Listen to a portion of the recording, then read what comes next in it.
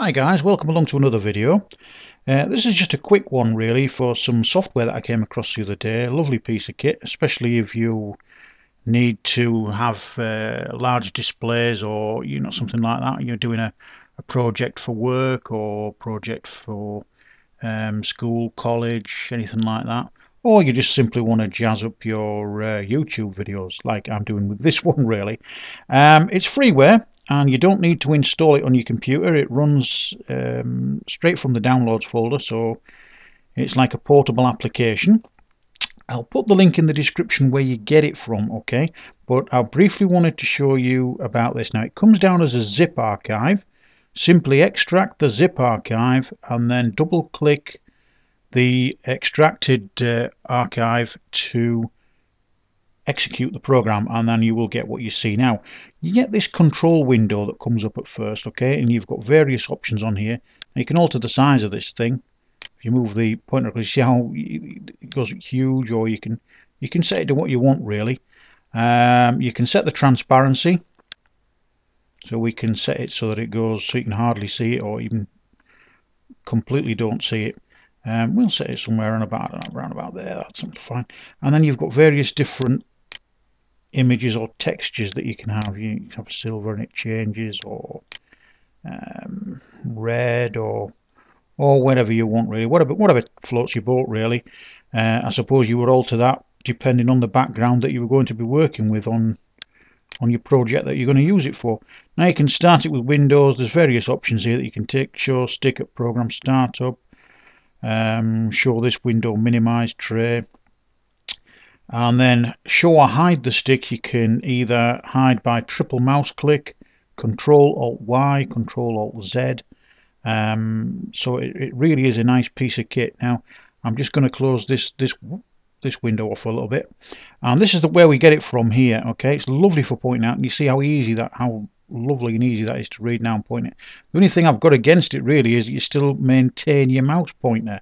I would think that it would be a bit better if the mouse pointer wasn't there and you just had the stick, but it's a small price to pay really.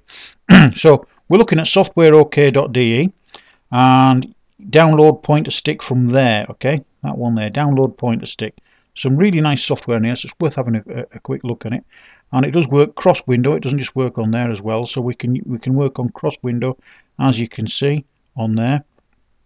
And if at any time you want to, you'll notice that when I move it down to the bottom, how the pointer changes as well.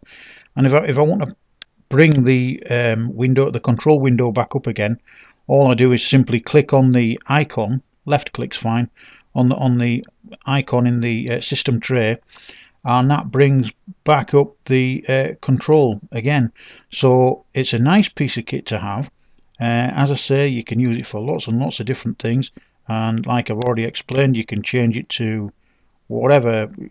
Well, there's not whatever you want, but there's quite a few different images and textures on there that you can use for this, and I thought this would be quite a fun thing for one or two of you guys who may want to play about with this. Okay, so there's not really much else I can tell you about this, except when you want to shut it down completely, I'd use Task Manager. I couldn't find anything in there to shut it down. You can hide the stick. I can simply hide the stick by triple clicking or by pressing Control Alt and Y, and the stick will vanish like that. I've just pressed the Control Alt Y, and that's how it come back again like that. Simple as that. Or as I say, a triple mouse click will do it as well, or a Control Alt Z. So you can, if you wanted to do something that's not distracting with that, you wanted to highlight that bit for instance without having the stick there, you can do that.